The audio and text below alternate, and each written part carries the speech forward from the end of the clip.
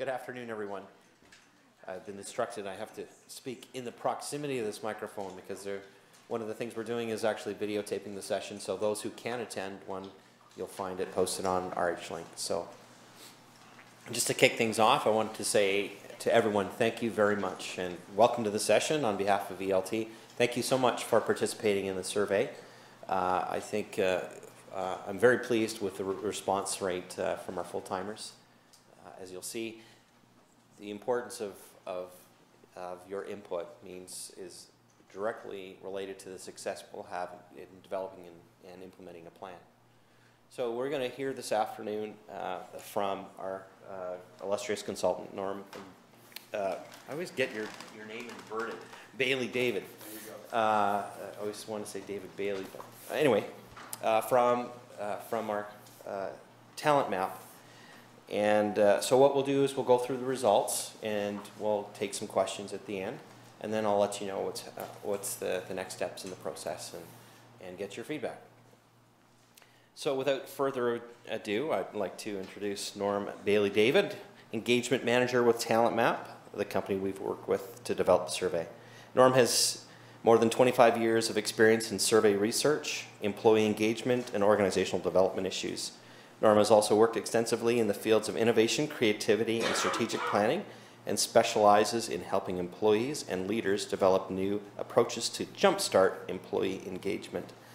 Norm has worked with organizations in various industries and sizes, including a number of municipalities. I also wanted to let you know, just before Norm comes, that this presentation will be emailed to all staff right after the last session, which was on Thursday, I believe, at the Ops Center. So whether you're here or not, and again, it's going to be, this presentation will actually be videoed and posted on RH-Link too. So we got it. Hopefully we got it covered. Hopefully everyone can take the time to see it if you're not here in person. So without further ado, Norm. Thank you very much, Neil.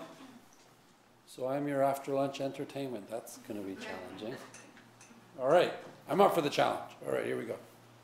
So what I'm going to talk to you about this afternoon essentially is I'm going to mirror back the results of the survey. Hopefully you'll see yourselves in there.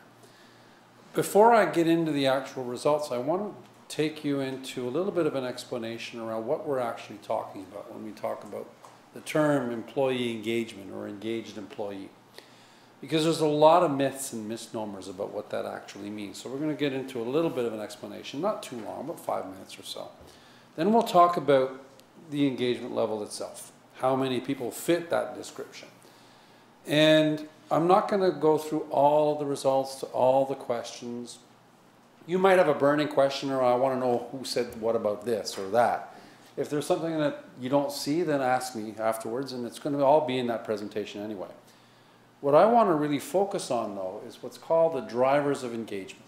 And the drivers of engagement are 3 or 4 themes that have emerged through your own responses to the survey. The things that you're saying are the most important in terms of determining whether or not you're going to engage with the Town of Richmond Hill or not. That's where we'll spend some time. We'll look at that in terms of in some more detail to understand what that is, why so many people are engaged, why some are disengaged, and what is it we can do to get more people to be engaged. And essentially that's what I want to achieve in the next hour or so. Feel free, if you've got a burning question, no problem, ask the question. I have no problem with that. You can wait till the end, we can do that too.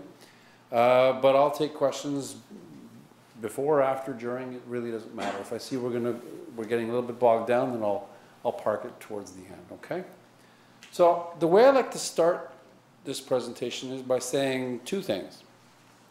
The first is congratulations, and the second is thank you. Now, Neil already thanked you very much, and I'll do the same, but congratulations for an organization to have taken this step. Because it's not easy, and some of the stuff that you're going to see over the course of the next hour, you're probably going to be a little bit wide-eyed at. And, you know, really? He's telling us that? Yeah, I am. Because congratulations for really total honesty and transparency in this whole process. And I think that's really important for you to remember. Not all organizations are this open with this type of information. So keep that in mind. But at the same time, what we have to remember is I'm not here at the end of a survey and then I'm going to go home. I'm here at the beginning of a process. And so we're only here, if you look at that cycle, we're only at step 2.1. So we've done the measurement, we did the survey, you did the survey, thank you very much. And we've done the analysis back at TalentMap, and I'm going to present you the results. But if it stops there, then this whole exercise has been for naught. Really what has to happen is essentially you take hold of the results and start to have conversations here at the town around how do we get more people to engage? How do we engage more of us? And that really is around developing a plan. You'll talk about a little bit of those next steps after I'm done in terms of what's going to happen with this from a procedural or process point of view. But from an engagement point of view, this won't work unless you participate in it, because I've seen too often management teams sit around the boardroom table and say, how are we going to improve engagement? And they come up with these, what they think is wonderful ideas. And then they present them to staff, and staff say, well, you didn't ask me. And it doesn't go anywhere from there. Well, of course not. It has to come from you. And as I'm going to explain to you in a second, you own your own engagement. Nobody can give you that. You have to decide. So essentially what it is now is, how are we going to decide? What are we actually talking about with the term employee engagement? Who is an engaged employee? Best way to think about this is to think about a recent customer service experience you've had, either on the phone with an airline, a cable company, what have you, or down at the food court, or Tim's, or Starbucks, or whatever. You've had an interface with a person, an individual, for about 30 seconds or so. And in that brief moment in time, you can tell instinctively, human to human, whether or not that person is an engaged employee or not. You're not thinking about it at the time. Next time you have one of those, you might think about it. And how can you tell? Well, contrary to other things that we used to measure in terms of employee satisfaction, or whether or how many employees are happy in their jobs, the engaged employee behaves differently. So the person that you're interfacing with is they're going to behave in a certain way that's going to give you clues that person really must be engaged, or that person is really disengaged. And some of those clues are the engaged individual is going to go the extra mile. This is the person that's going to bend over backwards to help you. They're going to bend around, they're going to go out of their way to make sure that that interaction with you is successful and fruitful. And I'm not just talking about a customer situation, I'm talking about any human interaction in the organization, right? So they're the people who are going to take initiative. They're the people who are going to, like I said, go the extra mile, bend over backwards, all of those euphemisms that you can think about. But that's what gives it away. Those are the behaviors, the outward, so you don't have to read anybody's mind to say, are you engaged or are you engaged? You're going to behave differently. And that's different from employee satisfaction or happy employees, which I hear all the time. Employee engagement, well, that's just an HR buzzword for how happy we are, how satisfied we are. Well, it's not, because I can sit down two employees, one happy, one not happy. I can't tell the difference. You will not behave outwardly any differently in the organization. Well, you might think, well, wait a second, the unhappy person is not going to do as good a job. Yes, they will. They're professionals. They need to get paid too. They don't want to get fired. So they're going to do their job, just like the happy person or the satisfied person who's content. Everything's hunky-dory. I'm going to do my job. But neither one, if they're not engaged, if they're just happy or satisfied, will go the extra mile. And that's what we're talking about. We want people to essentially feel that way so that they do go the extra mile. How do you get somebody into that state of mind? We've talked about the hands. The way you get there is head and heart. So there's two things that we're looking at. Part of this is logical. It's rational. It's essentially, I'm going to look at my job situation and say, does this make sense to me? Is this a good thing for me? Am I getting paid properly? Is this good for my career? Is my work safe? Do I like my office? Are the plants watered? All of those types of things will enter into the rational part of the equation. We've got to watch that. The thing is here, the rational stuff is very, very keenly felt before you start your new job. So on day 0, day -1, you've accepted an offer. And at that point, those rational considerations are what made you decide, yes, I'm going to come and work for the town of, I'm going to accept that offer. Because it pays well, it's a good career, all of those rational things. On day one, day two, those things aren't important anymore. They're in place, they're set, I've agreed to them, and am I going to be more engaged? Am I going to go the extra mile because of that? Not necessarily, very rarely. What takes over is the heart. And what each and every one of us are doing, without knowing it, is we're evaluating a whole series of signals that come from different people in the organization, but not only people, programs and policies that have been put in place. Everything, all of these things, our relationship with our boss, our relationship with our coworkers and our peers, managers, our relationship with our subordinates, our interface with the public, even that plays into how engaged we are. How? Well, what we're doing is we're evaluating all of these relationships and interfaces and touch points, and we're asking ourselves, does the organization care about me? Through all of this, how do I deduce? Does the town of Richmond Hill care about me as an individual? And if I come to the conclusion that, yeah, most of the time it does. Yes, it does. The town of Richmond Hill cares about me. Well, wow, I'm going to care back. And when that's the foundation, now you have an embryo that's going to lead to engagement. Because I care about the town of Richmond Hill, I'm going to go the extra mile for the town of Richmond Hill.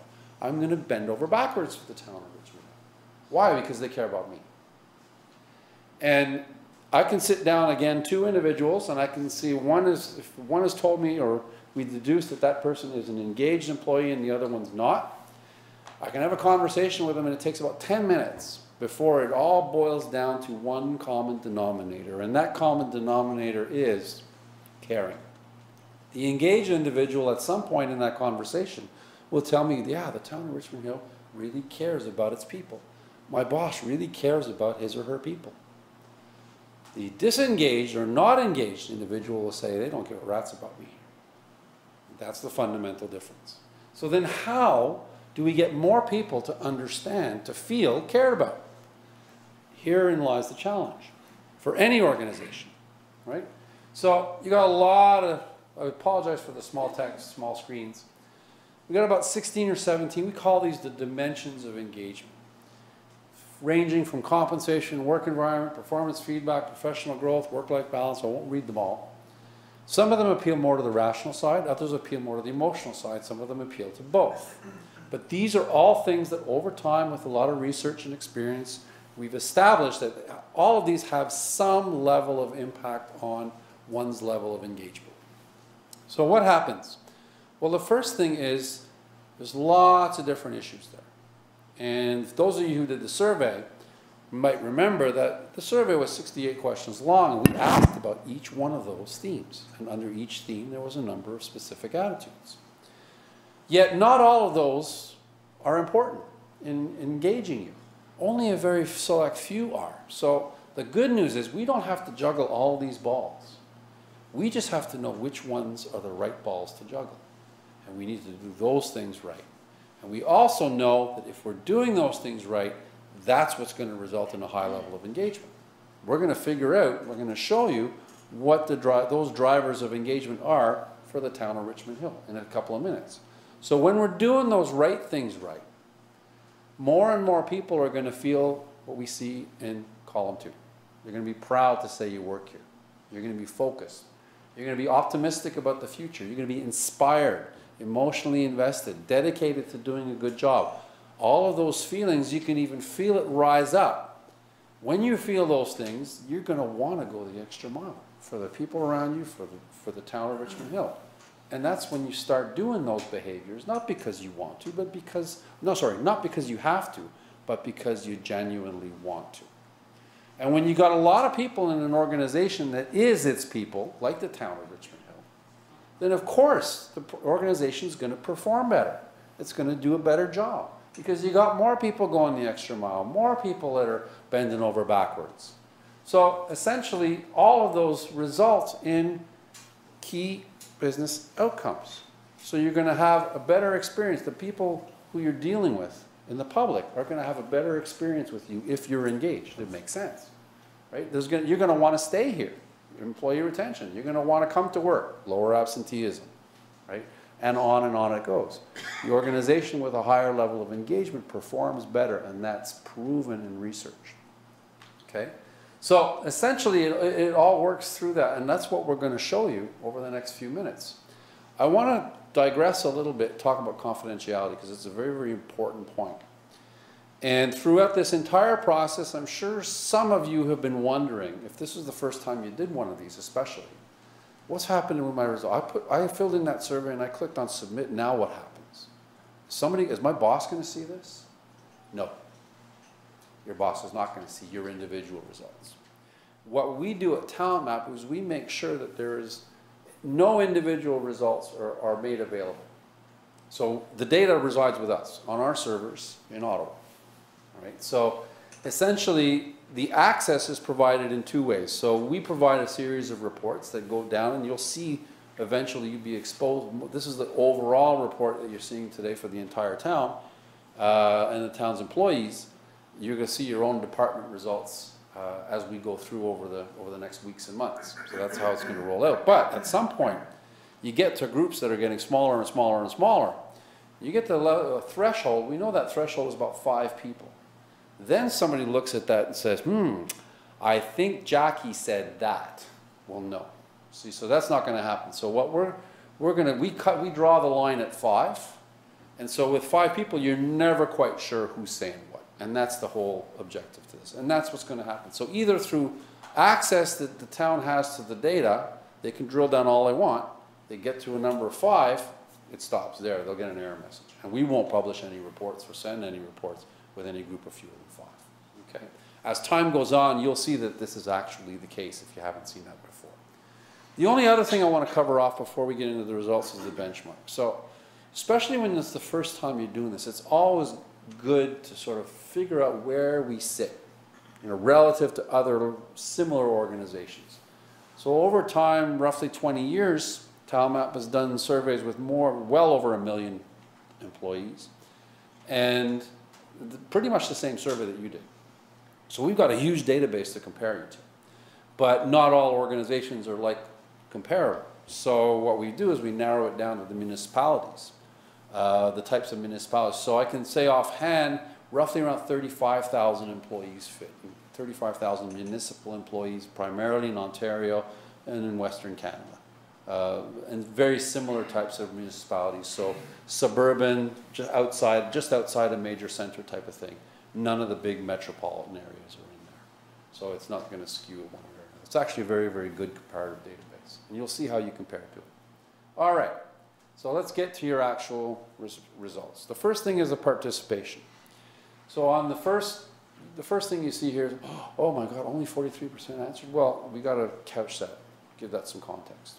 So the average is 67, but what dictates that is we could send, some of you answered by email, not everybody could answer by email. And there was clearly accessibility issues. So the people, and it was more or less split on part-time, full-time. So amongst the full-time employees, as Neil said, the response rate was actually very high. It was well over 80%. It's the people who didn't have necessarily email access that we had accessibility issues. So if you can't find the survey, it's pretty hard to do the survey. What I don't want are people to leave this room and say, ooh, our response rate was 43%. Most people didn't answer, so they're pissed off. That's not the case at all. Not at all. Okay? It was a question of accessibility more than anything else. Okay, so just bear that in mind. All right, getting to the actual level of engagement. So the magic number for the town of Richmond Hill is 70. 7 in 10 of you fit that description of engagement that I was talking about before. Going the extra mile, bending over backwards. How do we know? What we do is we measure how many people hold those fundamental attitudes that are going to make you want to go the extra mile. Are you proud to tell others that you work here? Are you optimistic about the future? Would you recommend the town of Richmond Hill to a friend as a great place to work? Are you inspired? Do you get a sense of personal accomplishment? Those 6 fundamental attitudes, if you feel those things, you're going to want to go the extra mile. And so what we have here is for each of those questions, you see in the green box, the percentage of people who hold those attitudes. They agreed or they strongly agreed with that statement. And on the top, overall, that's the average. So some might agree with some and be in the middle on others, so not everybody's going to agree with everything, but most people will fit into all of those categories. So that's why you see a lot of commonality. It doesn't deviate very much. So the green is good, 70%. 7 in 10, that's really strong. On the right-hand side, you see how that differs from the overall benchmark average. So you're pretty much right on the average, 1% above. The average is 69. So that's how that works. The most important category here, although yes, 7 in 10 engaged, that's great, the blue. The blue are those folks who said, on average, they neither agree nor disagree with that particular statement. So why would someone answer, I neither agree nor disagree? Well, usually it's because you're conflicted. It's because, there's some reasons I'm proud to work here. There's other reasons I'm not proud to work here. There's some reasons I get a sense of personal accomplishment. Other reasons, no. So I'm in the middle. I can't say for sure one way or the other. So I'm going to put neither agree nor disagree.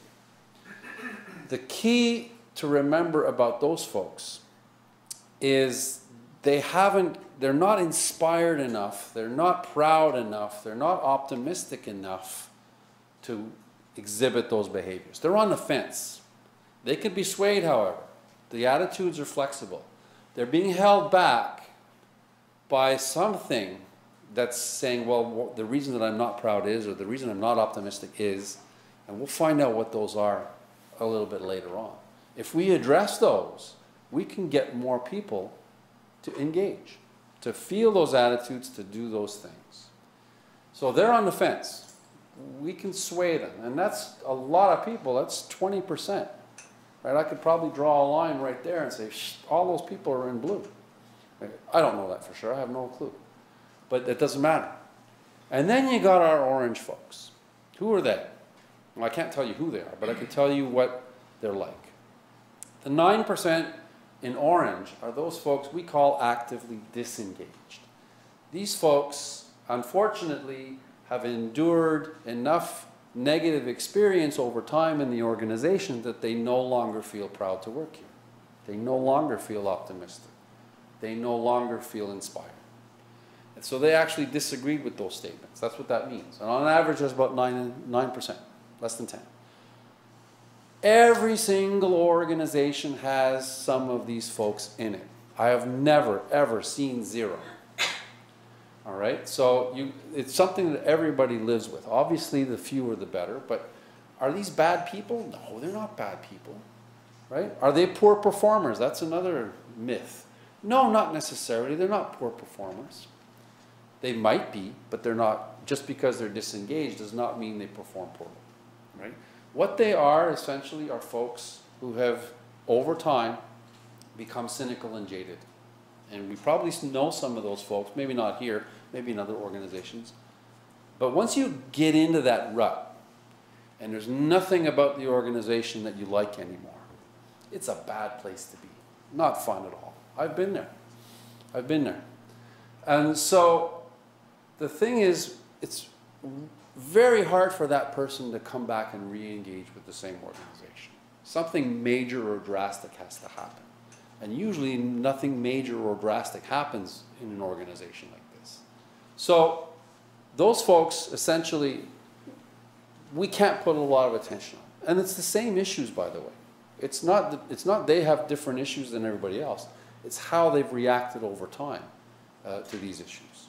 That's what essentially has caused them to fall into that category. So that's the 9%. Okay? So what we're going to look at, essentially, hopefully, is we're going to look at the 70 plus 21. We don't know who's in what bucket. We don't know, and we don't care, because we're never going to identify those folks. What we're going to do is we're going to look at what's influencing everybody to different degrees, and that's how we're going to improve engagement. So this chart just shows you where you sit on the curve, right in the middle, right? You're not the best, you're not the worst, you're right on the average in terms of municipalities. Who wants to be average? what this means, it doesn't mean you're performing, it doesn't mean you perform on an average basis. What it means is a lost opportunity. Essentially, the folks who are in blue and in orange, who are not feeling the pride, the optimism, the inspiration, or not going the extra mile and engaged as a result, they're still doing their jobs. It's just a lost opportunity, because if they felt better, they'd be doing so much more, and not because they have to, but because they want to. That's what we're aiming. So, and that's what gets us up the curve. And you'll notice it's very, very flat. So only a couple of percentage points can zing us right to the right-hand side.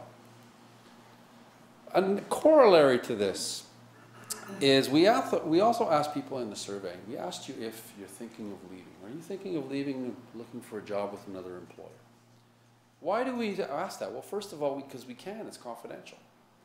And so you can tell the survey, you can never tell your boss until you actually decide you're leaving. So this gives us a really excellent gauge on what? Not the number of people who are actually going to leave, but the level of commitment. And the level of commitment is one of those engagement outcomes, right? So if a lot of people are looking to leave, well, you know you might have an issue with engagement. The two do work hand in hand, although it's not perfect. And what we see here is right on the, just like you were right on the average in terms of the level of engagement, 7 in 10 engaged, you're also right on the average in terms of how many people are thinking of leaving. Is it the same people who are disengaged who are thinking of leaving? Not entirely. You will have very highly engaged individuals who answer yes to that question. Well, why? Well, part of it could be, career opportunity, promotion. Part of it could be, let's see, I'm thinking of taking a job over in Vaughan, they're paying better. You know, it could be, so very highly motivated, engaged individuals can also say yes to this question, right? Could be, you know, I hate my boss. Can't stand it. Can't stand her anymore. Can't stand him anymore. Right? That also weighs into the equation. That would be someone who's likely disengaged as well. So you can see on the right-hand side, those are the 4 or 5 different generic reasons. We didn't ask why in this survey. We know that from our exit surveys. So now, apologize for the small text. If you squint really hard, you can see that what's on the left-hand side, safety, work environment, diversity and inclusion, immediate supervisor, etc., professional growth. Those are the dimensions of engagement. That's what we asked you about, right? Each in turn. Each one of those is actually an average. So for safety, for example, we asked 4 or 5 different questions around how you feel about safety in your work environment here, right? And as you can see, green means good. Green is you agreed or strongly agreed with a positively worded statement. Blue is you were in the middle, neither agree nor disagree. And orange, you disagreed with that statement. You're going to notice right off the bat there's a lot more orange on this slide than the previous slide. It's not exactly the same thing. So just like the 9% that I talked about in terms of engagement and those fundamental attitudes, very difficult to get them to change their minds. Here, it's not so difficult. It's a comment on a specific situation that falls under one of these categories. So if I said, no, my work site is not safe, and somebody improves safety, I will then agree that, yes, now my work site is safe. There's no mental hang-up around it anymore. So that can change. And it's by changing these, the ones that are important, that we will influence engagement. Trick is, we don't know yet, we'll show you, but we don't know at this juncture which ones of those are really the ones, the levers that we need to pull. We got a lot of balls here that we got to juggle, right?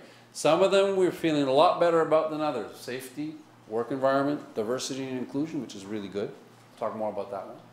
You may need immediate supervisor, but 3/4 are feeling good, 1/4 not so much, right? And you can see going on down the line. So you're probably wondering, I'm down at the bottom here. Talk to me about that stuff. Where's the dirt here? Talk to me about the dirt. Okay. So let's start from the bottom and go back up. Information and communication across the organization. This is the one that we love to hate. This is the one that, you know what? 46%, fewer than half, are positive towards communication in this organization. Well, guess what, folks? Look to the right-hand side. you're about the same as everybody else. In municipalities in particular, are very siloed organizations because you're providing very different services to different people. Engineering, parks and rec, library, etc. Not much reason to have to talk to each other.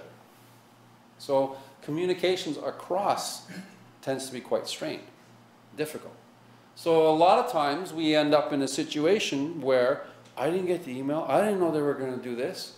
Well, how come I didn't know about that? Why wasn't I consulted? They don't talk to anyone. We don't hear anything from ELT. Sound familiar? It's because it happens in pretty much every organization, right? And we see 31% clearly said, you know, I'm not happy with communications at this organization. The question we have to ask ourselves is, before we dive in and say, there's our problem, we got to go fix it, we have to improve communications. Well, maybe communications isn't that element, isn't that theme that really makes us proud or optimistic to work here. Maybe it's something else. And so many organizations will look at this and they'll dive in and they'll say, we got to fix communications because that's what's wrong. Well, yeah, there's issues. And fixing it might help certain things. Engagement? Question mark. Teamwork? Similar. Right? Compensation? Always at the bottom of the list. Always at the bottom of the list. Of course, the little chuckle, you realize that. Why? Well, because you answer compensation differently than you answer all the rest of them. How so? Well, if I'm answering questions on how I feel about safety, I can answer how I feel, how I feel, how I feel, how I feel. And you get to the compensation section and you read the first question. It says, I'm satisfied with my cash compensation. And you're about to say agree, and we say, wait a second here. If everybody says agree, what do you think's going to happen? We're not going to get a raise. I can't say I agree. So you get, not everybody, but some people are going to go and vote strategically on this one. And you see that, and it happens everywhere. And that's one of the reasons why compensation goes down to the bottom. Now, if that were true everywhere, we would be the same as average, but we're a little bit lower. So there's something else going on here. It's more particular to the town of Richmond Hill, at least the area. And where are we located? We're located in the GTA. Lots of competition. Lots of other areas. If I'm looking at the county of Grand Prairie, there's nowhere else to go. If I'm working as the county reeve in the county of Grand Prairie, there's nowhere else to go, right? So what I'm getting paid, that's what I'm getting paid. So, but here, hey, maybe Vaughan's paying better. Maybe City of Toronto's paying better, right? Maybe Ajax is paying better. So there's a lot of chatter. There's a lot of comparison going on. You know, who's getting what, when, how do I stack up against the other person? So that's going to influence, because compensation is relative. Interestingly enough, I can do, and we do, engagement for a number of firms on Bay Street. Where do you think compensation lands up for those Bay Street salaries and bonuses? Still on the bottom. My $1 million, he got 1.2. It's all relative, and that's how we evaluate compensation, right? So, and if those of you who follow sports and do the fantasy hockey or the fantasy football thing see that as well, right? It doesn't matter how many, 7 million, I want 8. So it's all relative. Now we have to move, okay, short circuit, there's a lot of stuff happening between the last slide and this one. But those three are the drivers of engagement. How do we know? Did you tell us that? Yes, you did actually.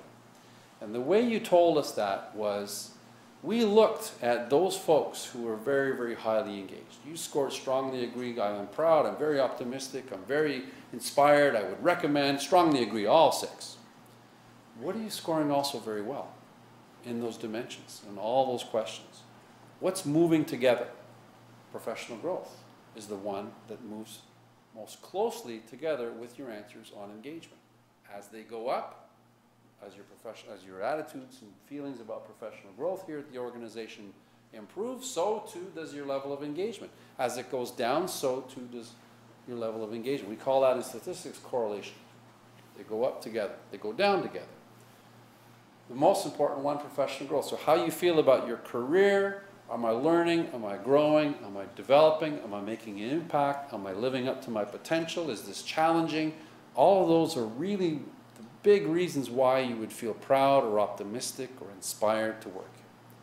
Diversity and inclusion. people are very, very proud of the fact that we tend to reflect the community, the diverse community around us.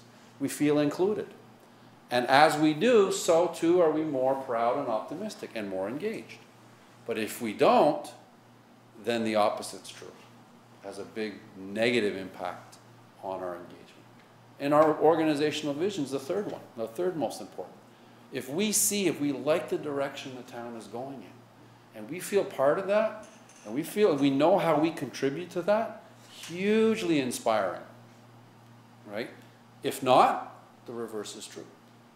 So that's not me saying that, that's your answers telling me that. So all those little numbers, those percentages on the right-hand side is the full list. So I showed you the top three: professional growth, diversity and inclusion, organizational vision. What those percentages mean is if I look at employee engagement like a pie, right? What's the biggest slice of that pie that's going to explain what's happening to employee engagement? The biggest slice is professional growth. The next biggest slice is diversity. The next biggest slice is vision, and so on and so forth. And you get smaller and smaller pieces as you keep going down. Less and less impact on engagement. Look what's at the bottom. Compensation and communications. Those big bugaboos from the last slide, the things we feel the most ticked off at, are actually the least important. Yet we would have gone through, without this piece, we would have gone through and tried to improve communications. And we would have come back a year or two later and been no further ahead on engagement. Why? Because that's not the issue. The fact that we didn't get the email, that somebody didn't tell us what was going on, we basically are really good at dismissing that and saying, you know, that's just daily work frustration. That's not the fundamental reason am I proud to work here? Am I optimistic about the future? Right? So, but those things on the top are. And a compensation. Let's face it, folks, we're not here for the money. Right? We accepted something when we started, and basically, if we everybody got a raise tomorrow, we'd be really happy till tomorrow. And then we would be going right back to the way we've always done things. That's just the way it works, right? Is it important? Of course it is. You got to stay competitive, right? We have to, otherwise we'd lose all our people, right? If Vaughan was paying all that much more, or Markham, or Ajax, or Oshawa, you'd have people would be leaving in droves. So it does have to, the market takes care of that, right? The labor market takes care of that. But fundamentally, you're saying no more than anybody else, or thinking of leaving.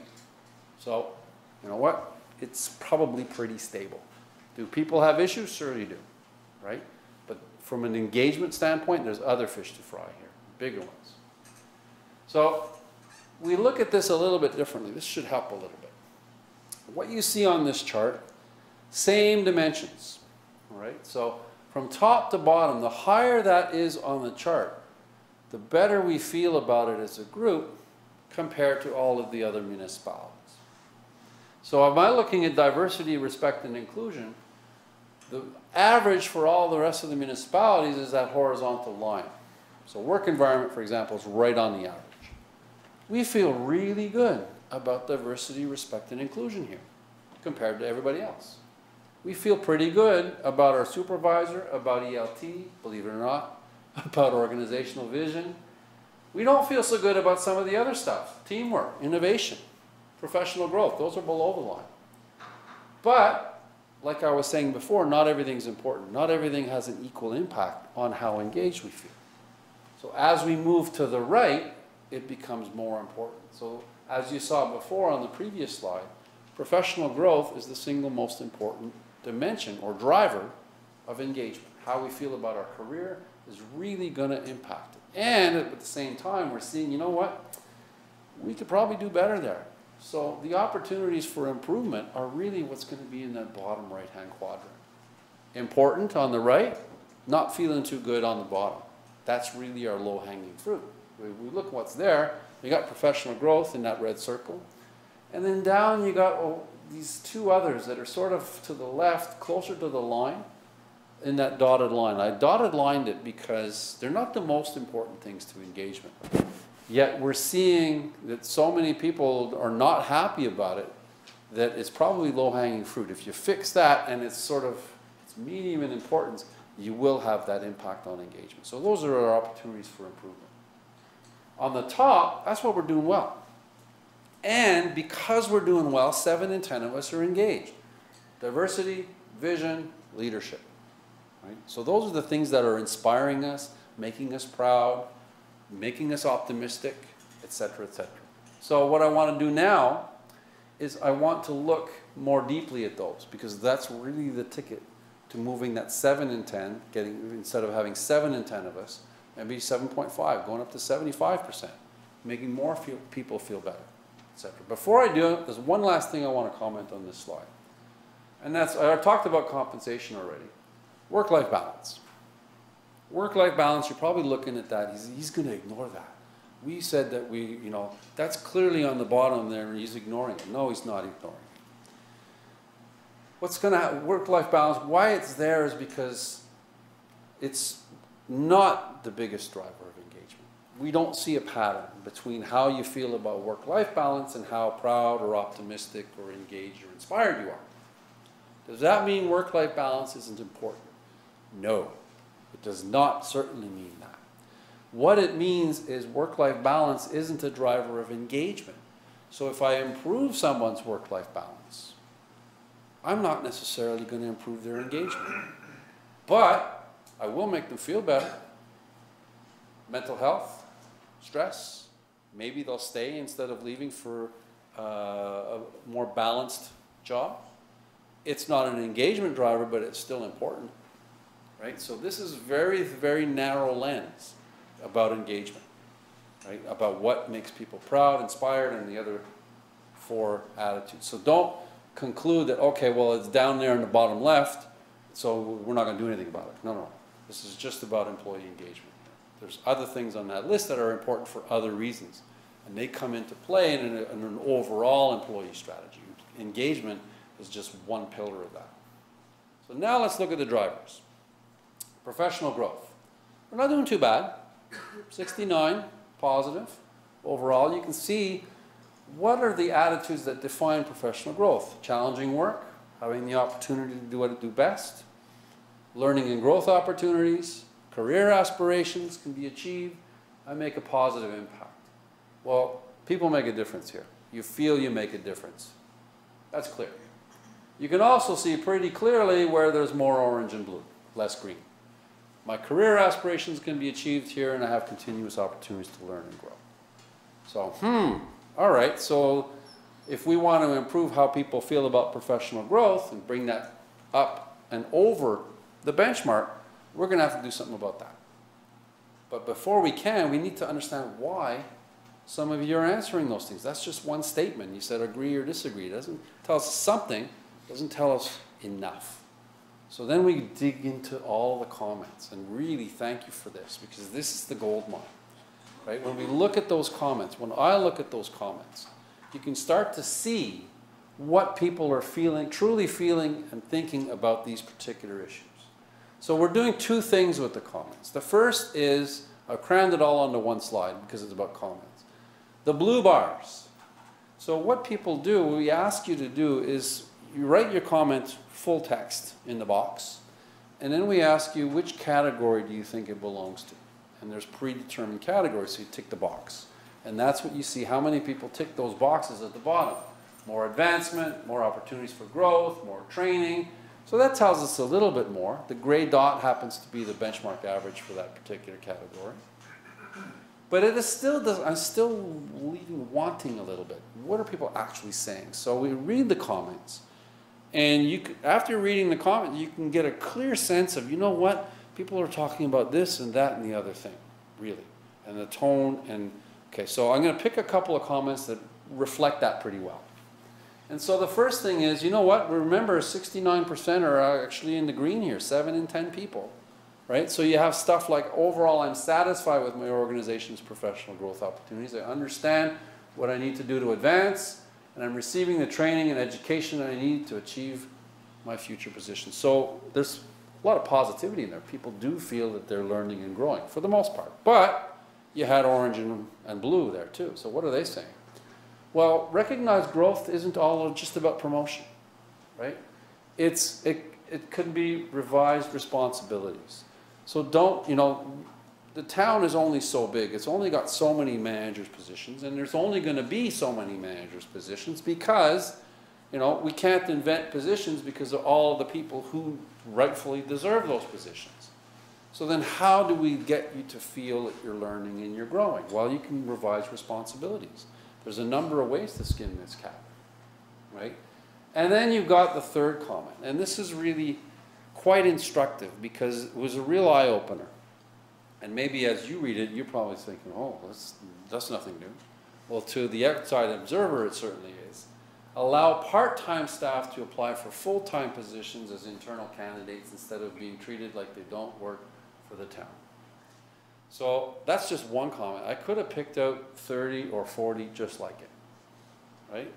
All of a sudden, oh, there's a specific group that says, wait a second, we want our opportunities too, right? We don't feel like we have the career that we could get here, right? Allow us to compete, allow us to have opportunities for those full-time positions when they arise.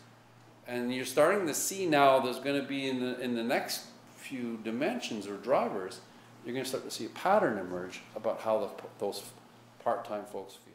And remember what I said before about, does the organization care about me? Does that person who wrote that comment, you can read between the lines. Would you think that they think the organization, the Town of Richmond Hill, cares about them as an individual? Probably not, right? Probably not.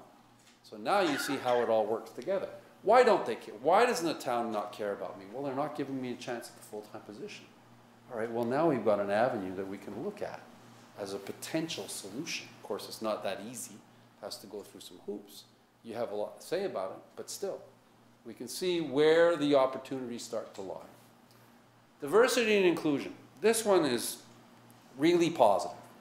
Far right-hand corner of that quadrant chart. Most people feel really good about this. 81% on average. 87% say they feel accepted, right? Comfortable and safe. And we're talking about this because the more people feel positive, the more you're also proud, optimistic, inspired, engaged. But by the same token, the folks who are not feeling this, who are on the blue and even the orange, who are disagreeing, they're the ones that are not engaged as well. There's a very, very strong relationship there, as we saw, second only to professional growth in terms of its importance. So what are people saying here? Well, if 80% are positive, you would expect stuff like the town is working towards diversity and inclusion. As for race, religion, and gender are concerned, this I give them credit on. It's a long process, but they actually do really seem to be trying. So a lot of comments recognizing the efforts that the town is making on this particular subject area. Interesting, if I were to ask you before I showed you this slide, when I say diversity and inclusion, what do you think of? Well, I think of race, I think of gender, I think of sexual orientation, I think of disability. I think of all the minority groups. How many people would have said part-time in that equation? Probably not top of mind. Yet that's what's happening here. It's not necessarily race or gender, it's part-time versus full-time. The part-timers, and this, again, that's one comment, could be 20 or 30.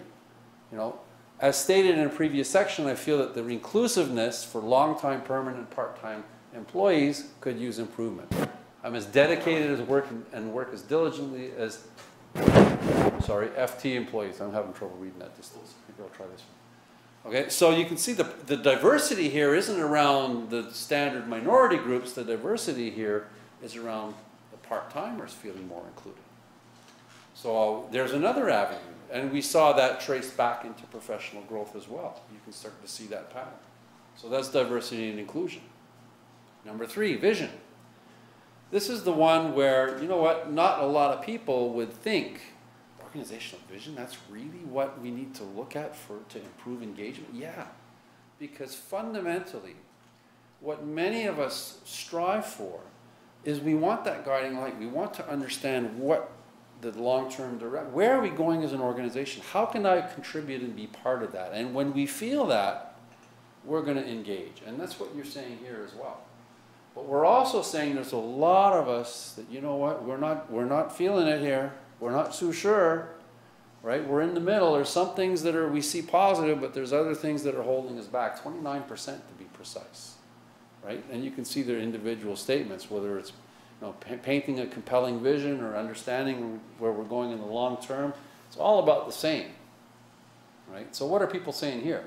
Well, again, you got some positive folks. I'm not only satisfied, I'm inspired. That is the poster child for this. You can see how it links together. That person, just by that one quote, you can tell they're engaged, super engaged. I feel that through the Hill Talks, email, newsletter updates, I'm kept in the loop and encouraged to work harder to make this organization the best it can be. That is the poster child definition of an engaged employee if I ever saw one, right? That's what we're aiming for everybody to feel like that, right? Next one. Well, some leaders have painted a compelling vision for our organization and not at all. As a town, we need corporate strategies that all departments adhere to, whether that involves customer service and or communication must be understood and followed by all. Well, wait a second. Now we're starting to see it's not exactly even. Depending on which department we're working in, we might be getting some of us are feeling it, others aren't. And it's not necessarily consistent. And so when we're seeing that lack of consistency, it's not the same for everybody. That's probably one of the reasons why we can't say for certainty, I'm positive towards the vision or I'm not. It varies. So we're going in the middle on that one.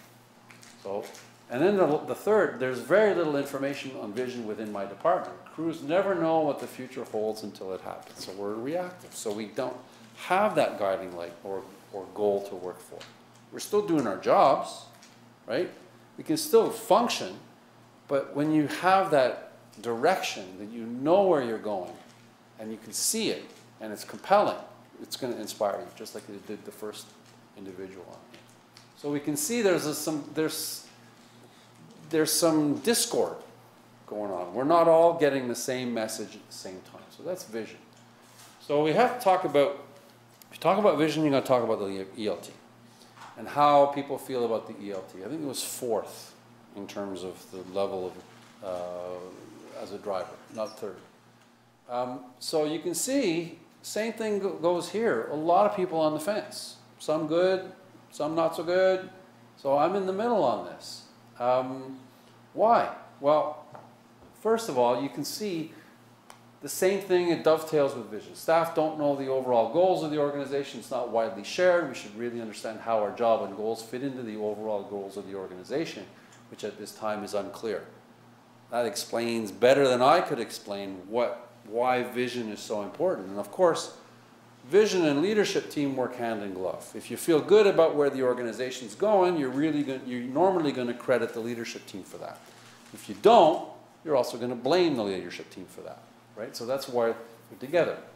Now remember that discord that we saw in the last slide. You know, in some departments, not all. And you see quotes like this. This is just one. Again, I could have put 20 or 30 down. The ELT needs to resolve their conflicts to better lead the organization. Short and to the point, but boy, does it tell you a message. And a lot of folks said something like this. So yeah, right? So if we perceive our bosses, whether we see conflict or they're not getting along or not collaborating, or they're saying, do this, well, because we said we need to do this for Parks and Rec and don't forget about what those other guys are doing, what are we going to do? We're going to listen to our boss. And so that filters right down to the organization, right? So we're not encouraged to share information. We're not encouraged to collaborate if we don't see our bosses doing the same thing. And that's what we're seeing here. And so obviously that's going to hold us back from feeling that true level of optimism and inspiration and being proud. We're part of the way there, but we're not all the way there. And of course, if we're getting those signals from the top, how then is that going to translate to teamwork? Now, we saw where teamwork was compared to the benchmark. It was right down at the bottom of that chart, right? Not the most important, but certainly close to the bottom. You see all that orange there, right? A lot of people are disagreeing with those statements. You know, there's a strong feeling of team spirit and cooperation in this organization. 35% disagree with that statement, saying, no, that's not true. People share information willingly, 26% disagree. So obviously there's some barriers there. There are very, very thick entrenched silos going on. Silos are normal. They exist. They're a coping mechanism. Every organization has to have them because you got to focus on what you got to do, and somebody else has got to focus on what they got to do. Where it becomes a barrier is when you've got people working in the interest of the silo as opposed to the interest of the organization. And what some people are saying here is that our leaders are doing the latter, not the former. And they're not necessarily collaborating the way we think they should. So that's obviously having an impact on teamwork. And so when you look at the comments, you see lots of stuff like this. There's good team within my division, teamwork within my division. We work really well together. But there are many divisions or departments that don't share enough information, don't work like we're all part of one team, they're infighting. Everyone within the town should work together at all times for the betterment of the corporation. So that's where we want to be. It's the employees saying that. That's not coming from ELT, right? That's the employees saying that. And you can see why. So it all traces back together. The dots are pretty easy to connect here. The last one, innovation. It's a little bit different than the rest. Now, innovation is not about having the best tech, the best toys.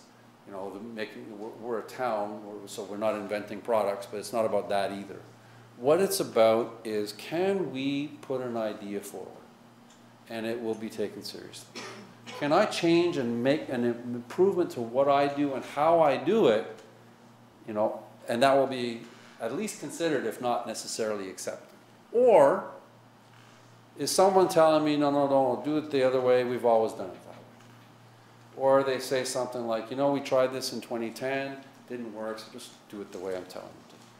What's that do to my creativity, my ideas? It doesn't, it shuts us down, right? We don't want, at some point we're going to say, well, I'm not going to stick my neck out anymore, right? If I'm just told just to keep doing what I'm doing, don't try anything new. So when you look at the comments, that's exactly what people are saying. People are stuck in their ways. Work is done well. However, people are hesitant to make changes when opportunity presents itself. In addition, many people see failure not as an opportunity to learn, but a way of shaming someone. So if somebody makes a mistake, right, and they're afraid that they're going to get blamed, and that there's, rather than how can we do it better the next time, it's who's responsible for that type of approach. Well, nobody's going to want to make mistakes. So hey, keep my head down. Just do my job. And what does that mean? Keep my head down, just do my job is not going the extra mile, not bending over backwards, not engaged. Majority of things I suggest would modernize anything we do, and all my work is public facing, is shut down. Right? So the people, when you feel like that, when you feel shut down, obviously you're saying exactly what I've been talking about before. So that's innovation. And of course that had sort of a medium impact, but it was down on the list. So improvements here might improve engagement. So that's the story. I mean, essentially there's a lot of other balls that we could have thrown up there, right? A lot of other issues that you brought up, but the ones that are having the big impact on engagement are primarily the top three. Diversity and inclusion, a very good positive. But for the people who are not feeling included, it's having a big detrimental impact. That is not exclusively, but a lot of part-timers feel that way, especially the permanent part-timers, the long-term ones. Vision, we want that guiding light. You know, it's important to see where we're going and to feel part of that. Most people get it. Most people get it, but some people don't. And if we don't, then again, that's going to take away from that level of engagement. Leadership. Well, if we see, you know, for the most part, it's good. It was right up there in the top right-hand corner, but some people are saying, you know what, they're not getting along. They're not collaborating, so how can we? And that folds right into teamwork. Right? Within, great. Between, not so much, right? And then innovation I just talked about. So on that note, I'm going to stop and see if you got any questions. I've just almost ran around the hour. Started a little late. Questions? Come on, don't be shy. We don't bite. Yeah. So you said you can also drill down to responses per department. So on, I think it was Division 1, where it seemed like some departments were quite happy and felt the vision was being communicated to them and others weren't. I guess the ELT can drill down to see which departments are maybe not. Yeah, the department-specific results will be, we call it cascading, will be shared in the coming weeks and months. I say months only because it's summer, normally you go faster. But yeah, that will be shared. So I can hop in some of the next steps because that'll happen. So as you can see, we have the corporate results and then there's departmental results underneath that. So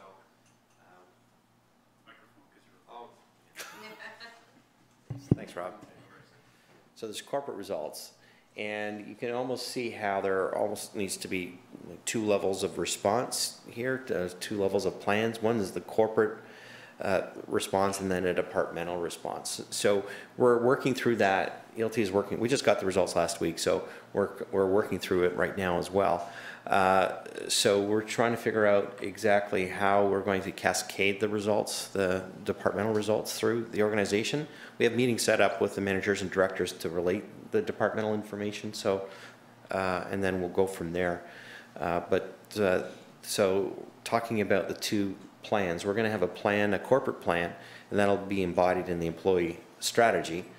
We have a working group and sounding board set up of interested people who want to help us out with that effort. And we'll likely, because it's summer, we'll likely start those talks in September, as well as the departmental plans that'll get rolled out probably in the early fall. So we want to assure you that we're taking all of this very seriously, and we're trying to figure out what the best response is. The best response actually is the one that we're all engaged with, right? We all have a role to play in developing the plans and making sure they're carried out. Our objective is, I'm comforted that, we're a fairly typical organization, but we're not in this to be typical. We're not in this to be average, right? We want to be above average. We want to be global leaders, as I like to say. And so we're not satisfied with the results in any way, shape, or form. We want to make sure that we're reinforce the things that we do well, and then the things that really impact the organization and the engagement in the organization, we want to make sure that we have a plan to do better. So that's where we're at. That's kind of the time frame. We're intent on getting the corporate results out at least very quickly as soon as we got the results. So there's more to come. You'll hear from us more as the next number of months roll out. So, other questions? It's great. If you have any other questions, you can always fire them to me, and I'll shoot them off to Norm or whoever can answer them. So. And you got our coordinates. You'll see that on the presentation that you get at the end of the day Thursday. So yes, it'll be all available Thursday, Friday. Friday. Okay. Libby's telling me Friday. Okay. Okay. Thanks everyone for coming.